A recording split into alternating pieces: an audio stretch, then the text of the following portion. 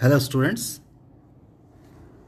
we are going to start joining process, that is module 4 in the elements of mechanical engineering course. This is the chapter 2. So in this chapter we have 3 joining process. The first is soldering, next is brazing, last one is welding. So these 3 are the joining process we are going to discuss in this module 4 in the elements of mechanical engineering course.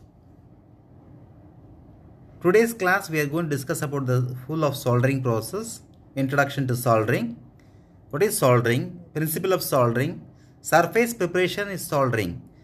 First we require surface to be prepared before soldering process. So in that we are going to discuss surface preparation soldering, advantages, disadvantages and applications of soldering. Introduction. We will discuss about the joining process, the introduction of joining process. Joining, why it is required? So mainly in the fabrication process, joining is required. Joining of two parts, joining two or more parts. It is required in the joining process. In industries, aerospace, automobile industries, oil and gas industries. In most of the industries, they are doing fabrication works. In such cases, so then and there you need to join the parts to metallic parts, especially these metallic parts only. I'm not talking about the non-metallic parts. So the soldering, brazing, welding, all these three joining process is totally on metallic parts only, not on plastics, ceramics, etc. Okay, so I'm talking only on the joining process of metallic parts. So the fabrication industries, that is industries of like automobile industry, aerospace industries, etc. They need to join some parts in order to complete the product, a component, or a sub-assemblies, or assembly, or a machine component, or anything, a trusses, any structures. You require the metal parts to be joined. At least minimum 2 rods you want to join in a structure. You require a joining process. So joining process plays a very vital role in the fabrication industry. So without this joining process, you cannot complete the product. You cannot complete the work at all. You require some kind of joining process based upon the application. You may go for a soldering, you may go for a brazing, you may go for a welding, you may go for some other joining process. Many joining processes are there. So in this module, as per your syllabus, you have 3 joining process. Totally it is on metallic parts. So metal joining is a process that uses heat to melt. We require a heat. Without heating, you cannot join the two parts. You cannot join two metallic parts. You have to heat that. Heating is required. Heat is compulsory required. Okay, below the melting temperature of the base metal. Base metal means what? The workpiece. The workpiece what you are using, that is a base metal. You have to heat the metal, then you have to join. Joining metal by fusion is known as fusion welding. Without fusion, this process is known as solid state welding. Okay. So next, joints may be temporary and joints may be permanent. In temporary means soldering, brazing, bolt and nut assembly, etc. Screws, you would have seen the screws. All these are temporary joints. That means very easily you can break that. Much application of loads are not required to break that joint. A soldering joint you can break by your hand. Brazing also you can do by your hand. Much of the application is not required. So a permanent joint is only the welding and riveting. Unless otherwise you require heavy force. Without some heavy load, without application of external heavy load, you cannot break the welded joints. Okay, ordinary by your hands you cannot break the welded joints. Riveting also you cannot do it. To some extent, riveting you cannot do it. Okay, but of course, welding totally you cannot do by your hand. That becomes a permanent joint. Welding becomes a permanent joint. So 2 types of joint: temporary joints and permanent joints. Okay. Next, mechanical joining is used to create assemblies or structures. As I told you, so these joining processes are used to create. We have to make an assembly of a product, a machine. Machine means what? is an assemblage of several components. That is called a machine. Okay. Structures. You require some kind of structures. You require the weld joining process from detailed parts, structural elements. Mechanical joining has been critical to the engineering, such as in manufacturing structure and also in construction. Mechanical joining is very important because the result more faster than the other process. Next, we are going to discuss on the soldering process. Soldering. Soldering is basically applicable in electronic industry. You might have seen that soldering gun, where electronic person, say for example TV repair person, he wanted to join some small work in the small component in the electronic boards, printed circuit boards, motherboards. Even the computer people also they use that. Okay, computers, printed circuit boards, electronic boards, some chips are there. You wanted to join that you might have seen. So soldering, mostly it is applicable for electronic industry rather than a mechanical industry, because the temperature used in soldering is 450 degrees Celsius. That's all, not more than 450 degrees Celsius in soldering. But if you go to welding, you are more than 1200 degrees Celsius temperature are used. There's a melting point of the metal. Okay, you have to melt the metal and you have to join the metal. Okay, but here whose melting temperature is below the 450 degrees Celsius. Okay, the filler metal rod is called as solder. You require a solder. Filler metal means what? You require some kind of a filling agent. You are taking another separate wire-like structure, a wire-like material, and you are melting that filler rod and you are adding into the gap. That is joining. Joining means what? Some gap is there that you have to fill it up. That is called as a joining process. So this filler material, what you are using, that filler material you are melting with the help of a soldering gun. Okay, then when it is melted, the solid material will become a liquid material.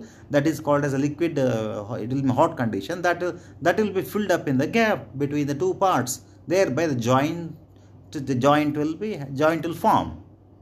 So filler metal rod is called as solder, and it is an alloy of a tin and lead.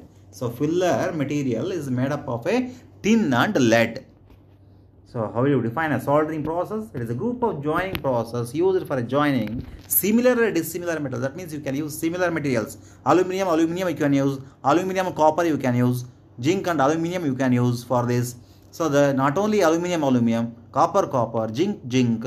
Okay, like this. Not only this, you can use dissimilar metals also by adding a filler metal. Okay, whose melting temperature is 450 degrees Celsius. Below 450 degrees Celsius. That is called a soldering process. This is especially used for electronic industries in order to join the gaps present in the circuit boards, printed circuit boards, okay, electronic boards, motherboards in computers. Okay, that there we are using the soldering process. Sometimes in mechanical industries also we can use where the temperature application is 450 degrees Celsius. There also it is applicable. Some kind of sheet metals, okay. There you can use this soldering process. There the temperature is not that much required, so 450 degrees Celsius. So there you can use the soldering process. But 90% you can use the soldering process in the electronic industries. How the soldering process takes place? First, preparation. You can see here preparation. That is the part to be joined here. This is the preparation. First one is preparation. Okay, this is a solder. Solder means it's a filler rod. Okay, solder means what is a filler rod? So this filler rod you have to heat by means of an iron. So this iron, so this is connected with the electric supply. This becomes hot. This heat you have to transfer to this filler. This is going to melt, and when it melts, it liquefies. That liquefied the material falls in the gap and it forms a joint. So this one portion and another portion you need to join this. Okay, first you have to prepare. You have to prepare the surface, because surface contains a lot of dust, lot of other contaminants like some rust part will be there, some anything like oxides will be there. you have to clean it. You have to clean it by some kind of emery sheets, okay, some kind of cloths. Somehow, in some way, you have to clean the surface. You have to clean the surface, okay, because it contains dust particles, it contains some contaminants, impurities. All these things to be removed before going for a soldering process. Then what you should do? You have to heat that. So using this iron rod is connected to an electrical supply. This, when you switch on that supply, it becomes a hot. This rod becomes a hot. This rod, you need to heat this metal. This is the metal to be joined. Two metal to be joined. So this is a filler rod. Now the filler rod, the work is not there. Simply we are showing here. So heat. Use iron tip to heat the soldering part. Where you want to solder, there you have to heat that. Next, third one is insert solder. That is, solder is inserted now. So once you melt this portion, this becomes liquefies simultaneously. This also is going to be, we're inserting this. So filler rod is inserting. So this also will melt once this filler rod and this portion, the workpiece or the component is melted. It becomes a pool. Okay, it becomes a pool. Again, remove the solder, and here pull out the solder. Is what it is? Pull out the solder. Okay, so that both will join. Both will join the gap. Okay, this filler rod. This component and other component, both are going to join. And after that, you just remove the iron rod. So now we are removing the iron rod here, and solder is already removed. So then both becomes a joint. Pull out the iron tip. So both becomes a joint. First you have to prepare this, then heat the component to be made joint, then keep the filler rod or a solder, then remove the solder, then remove the iron rod. This is the soldering process. You need to draw. When they ask examination, explain the soldering process. What is soldering? So explain the soldering process. Next, you can see the figure here. Electronic board I have shown here. So this is what iron rod. This is the iron rod is connected to a electrical supply, and this is a filler rod. What is using is a filler rod. So here the gas is coming. The gas means the hot gases are coming. The electronic board. So in one hand is used, that he is just holding the iron rod, and another and a filler rod. So this is iron rod and this is a filler rod, and this is a component to be joined. Small component, electronic component he has to join. This is also one more figure. This is the iron rod. Hot fumes are coming outside because he is just joining the component. Next, surface preparation. Surface preparation, what you should do? Thoroughly you have to clean the surface to remove the contaminants like oil, rust, scale, paint, etc. by wire brush, abrasion techniques, etc. Thoroughly you have to clean the surface, because it should not contain oil. When you are doing the soldering process, it should not contain any kind of oil, rust, scale. Sometimes scale formation will be there because of this oxides. The scale formation would have taken place, that you have to remove it. Sometimes paint will be there. Small particles of paint will be there, that you have to remove it. Any kind of contaminants you have to remove. The surface must be very clean. Or at least you have to use wire brush to clean all these things. Some abrasion techniques also. Abrasion means some like a emery sheet. Emery paper, you would have seen emery salt paper, we see. The salt, you just rub it on that. Rub it on the surface of the emery sheet. That is called abrasion technique. One of the abrasion technique. By using a brush also you can do it. Okay, somehow you have to make the surface to be clean. Another chemical cleaning is also there. You say sometimes some thick layer of the some scale will be there, that you cannot remove it by any abrasion technique or some any other soft techniques. You have to go for some another techniques like chemical cleaning. You just dip it in that chemical, okay, like acetone, okay, or acid etching. That scale formation, what has formed the scale, some kind of a thick layer, you can remove it very easily with the help of a chemical. Like that is called as chemical cleaning. Finally, you apply the flux, suitable flux. apply the suitable flux. Flux may be flux substance, it may be liquid or a semi-liquid state, which has the following functions that we should understand. What is the function of a flux? Prevents the base metal oxidation. It prevents the base metal oxidation. That means when you are heating the component, at the time the oxygen which is there outside the atmosphere, the oxidation takes place. So oxidation takes place means the component may have a possibility of corrosion. That is why you have to prevent the oxidation formation during the soldering process or any joining process. You have to prevent the oxidation. Once you prevent that component, joined component definitely will not have any corrosion effect future. So that is why you have to prevent the metal oxidation. Second, flux covers the surface to be soldered. Okay, why? Same thing. It acts as a protective layer. It acts as a protective layer. The oxygen, the gases, oxides, sulfur dioxide, nitrous oxide, so many oxides are there in the atmosphere. Those oxides will not enter inside the joining component, the component to be joined. Flux acts as a wetting agent, reducing the surface tension of the molten solder. Flux cleans the surface, dissolving the metal oxides. So that is also very important. Flux cleans the surface, dissolving the metal oxides. It cleans the surface. It becomes a smooth surface also. It dissolves the metal oxides. So examples, what are the examples for the fluxes? Means rosine alcohol or zinc chloride, aniline phosphate, etc. These are some of the examples of fluxes what we can use. Flux may be applied by brushing, spraying, dipping, etc. So these are the ways in which the flux can be applied on the surface. So as I shown you here the component. So you have to apply the flux on this small greasy thing. You have to apply on this. Okay, you have to apply on the component to be joined. Component joint flux you have to apply. Later you have to go for the soldering process. So soldering flux can be applied in the brushing. That means you use brush. You use the brush and apply on the component to be joined. Next, by spraying. Spraying also you can use the method to apply the flux on the component. Dipping, that is, for entire component you can dip it in the flux. That is also one of the method. Now, advantages of soldering. See, advantages of soldering: low power is required. That is very, very important. Low power, low process temperature, low process. That is, you have seen 450 degrees Celsius or less than 450 degrees Celsius.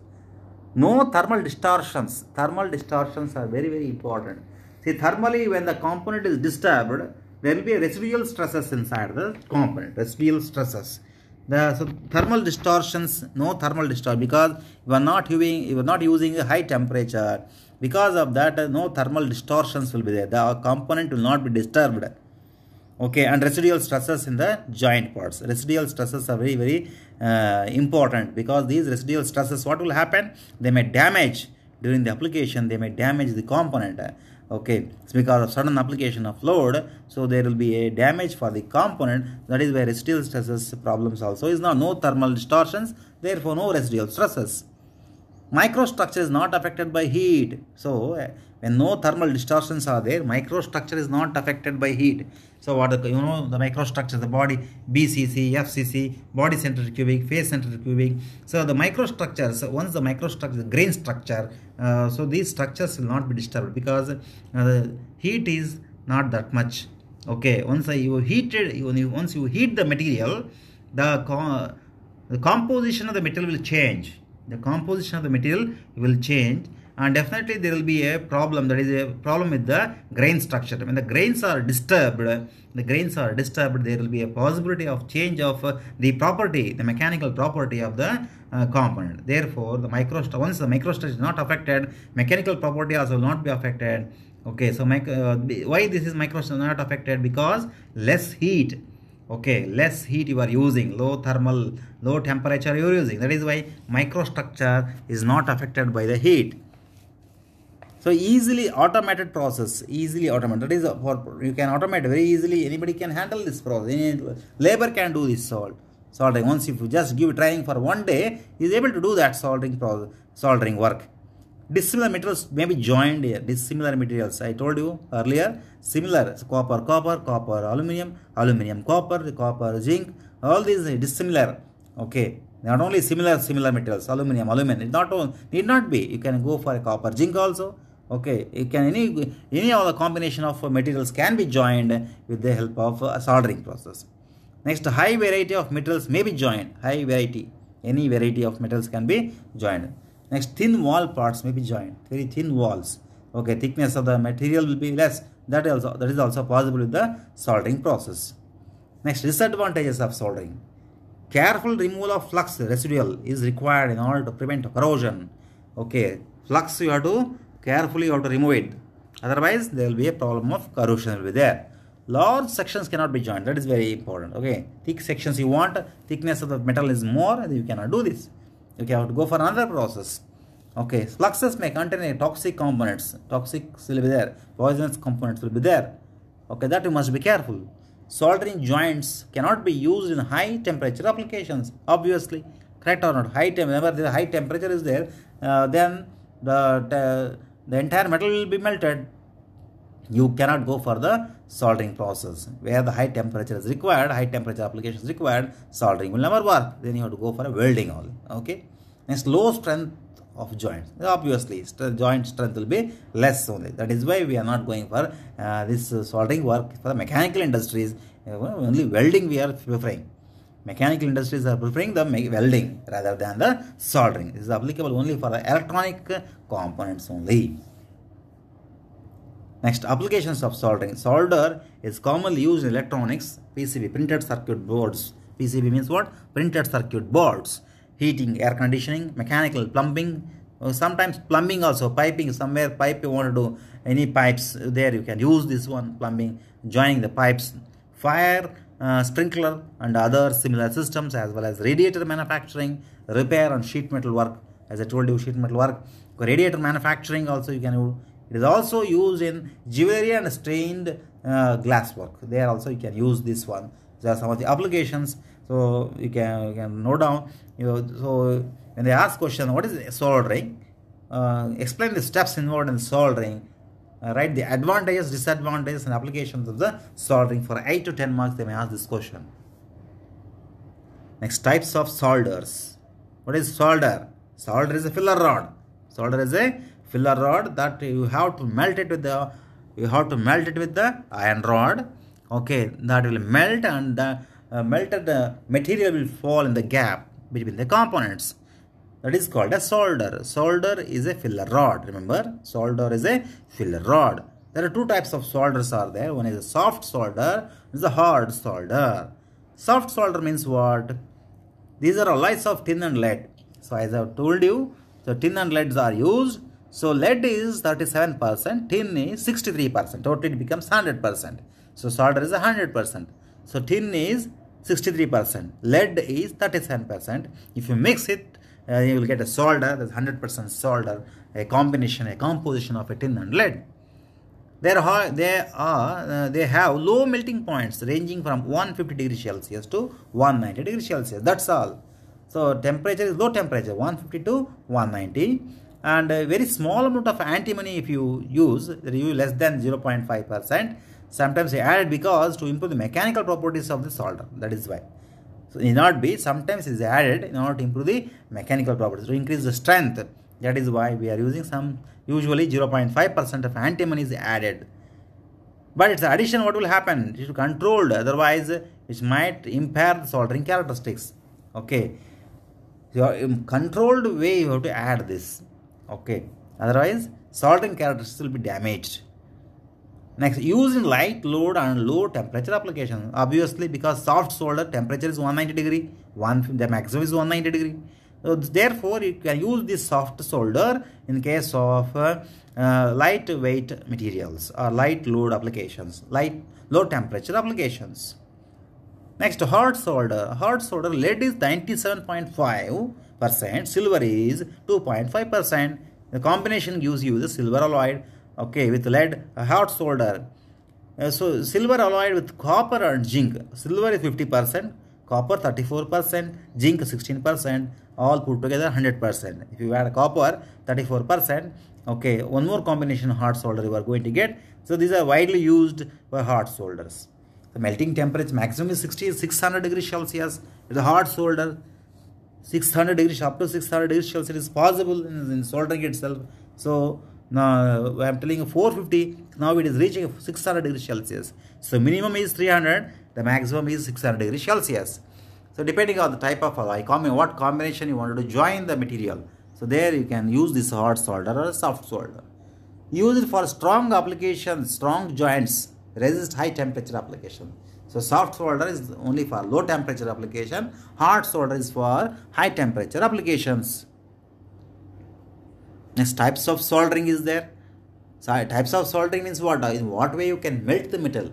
The iron rod is there. In what way you have to melt? The filler rod remains constant.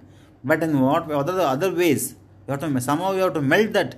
So melting, what are the things you are using? One, you are using soldering iron method. That is what usually we do. Torch soldering. Torch, that is gas we are using. Some wave soldering. These 3 waves. Many others are there. So just a syllabus point of view, we are discussing 3 ways. Torch soldering, wave soldering, and soldering iron method. So these are 3 methods. It is based is only to give the heat to melt. Okay, to melt the what? Filler rod.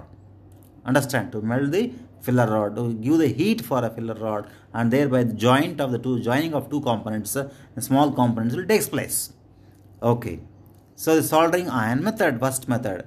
Soldering iron method, you can see solder. So this is what you can see the copper tip. Okay, this is the rod, and this rod in turn connected to a power supply. Okay, this becomes a hot. This portion becomes a hot. So this you have to use. This you have to place near the component to be joined. Okay, the component also will melt. Again, filler rod you have to add. Okay, when you add the filler rod will melt, and you are going to get a joint. Okay, the most common widely used this method, the soldering iron method. Okay, the tool used in this method is soldering iron, the copper coated tip. As I told you, this is copper coated tip. Followed. So next, the tip of the soldering iron stores and conducts heat from the heat source to the components being joined. The surface of the workpiece to be joined or cleaned thoroughly. That is okay. Surface preparation is compulsory required, as it want to remove the contaminants, and you have to apply a suitable flux also before going for joining. So like zinc chloride, hydrochloride, hydrochloric acid, alcohol, rosins, or some of the fluxes also you can use it as a flux. The soldering iron is heated to a suitable temperature, and a little solder is melted at the tip of the soldering iron. Then the iron tip of the soldering iron is called as the bit, is brought at the joint, and the molten solder is deposited. The molten solder flows into the joint by the capillary force. The solder cools down, solidifies, forming a joint.